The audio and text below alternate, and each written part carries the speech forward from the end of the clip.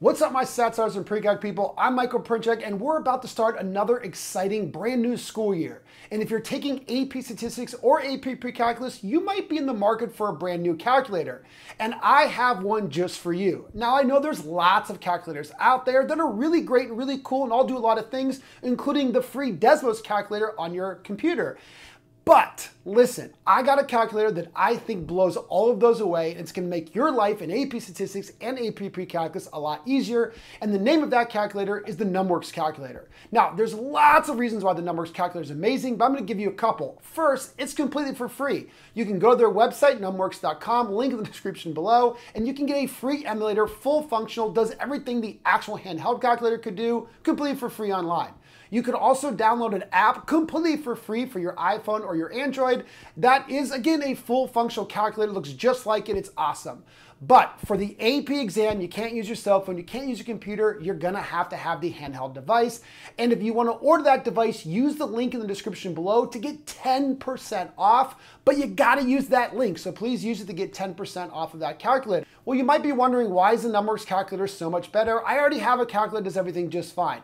Honestly, I can make a 3-hour video going over all of the crazy, amazing features that truly do make it better. But I just want to kind of go over a couple of them right now with you to convince you that this calculator really is better. It's prettier, it's awesome, and it's just so much easier to use. It's going to make your life in AP Statistics or AP Precalculus really, really easy. And again, don't forget that 10% off link in the description to this video.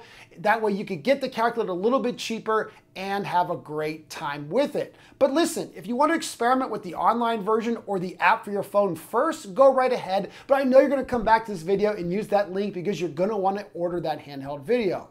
Now let's take a look at a couple really important features that are going to help you in the beginning of AP Precalculus or the beginning of AP Statistics to kind of prove to you that it really is worth it.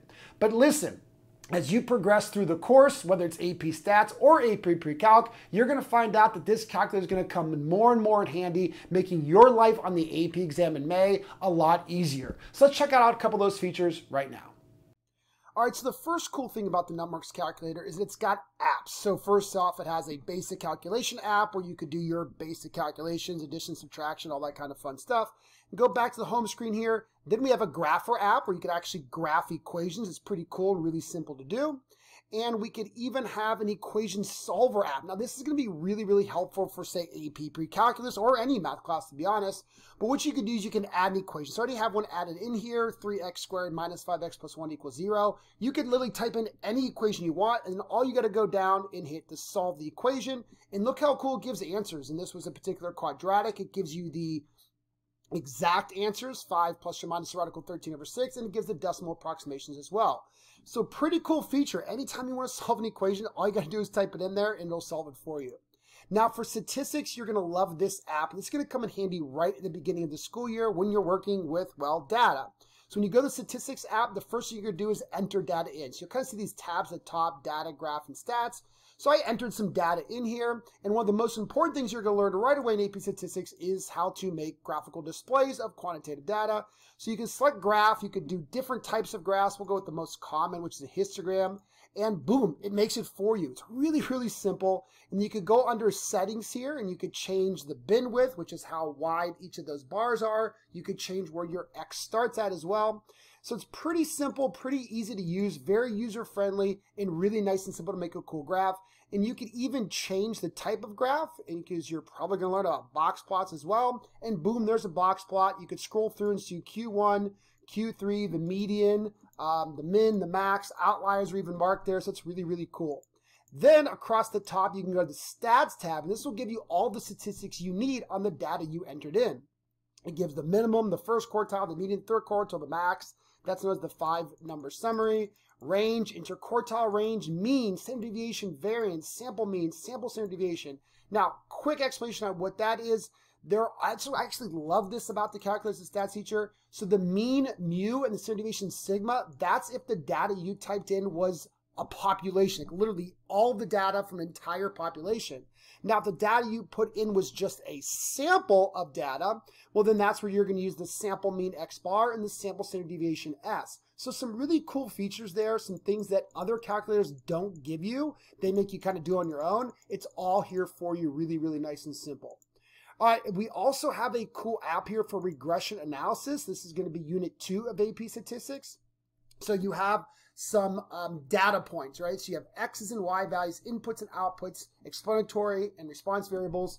So I have some data entered in here. These are just data points. So the first thing you want to do here is go to the graph, and you can actually look at your data. So it looks maybe somewhat linear, but here's some really cool things. It zooms in on it automatically, right? That's what we have on here. It says auto. When you click on auto, it'll automatically zoom on it. You don't have to worry about going to a window and trying to find your data. Then you can navigate through each of those data points if you want. And then you can also run regressions. Check this out. You can do linear regressions, quadratic regressions, cubic regressions, quartic regressions, all the different regressions. And the moment you click on one, let's do an A plus BX. That's what you're going to use in AP Statistics. Boom, it puts it in there for you. And then if you go back to the regression, it'll actually show you the equation of that regression equation. It'll show you your R squared. You can create a residual plot. You could predict Y's given X's, and you could find X's given Y's. And I know you might not have learned all this yet, so you might not appreciate it all, but trust me, this is huge. This is awesome, and it's so cool how it's very self-explained as well. And then you can even go up to the stats app as well, or the stats tab at the top, excuse me, and it'll give you the statistics for all of the data you entered for both the X's and the Y's, means, standard deviations, and all that kind of fun stuff. Now, a couple more things I want to show you real quick. Now, you're not going to get into this till much later in AP Statistics, but there's an app for distributions. You're going to be using the binomial distribution and the normal distribution, as well as the chi-squared distribution.